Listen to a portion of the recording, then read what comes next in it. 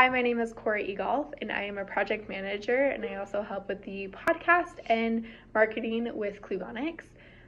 With the holiday order deadlines coming for 2023, my top tip is about the importance of understanding project timelines and setting reasonable expectations.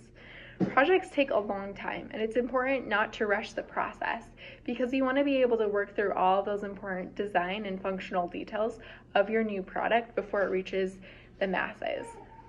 So a typical timeline from start of ideation all the way to the end of production is about a year. So if you want to launch a product for Christmas, you should probably start thinking about starting that product no later than the end of the summer, the year before the Christmas that you're looking to launch.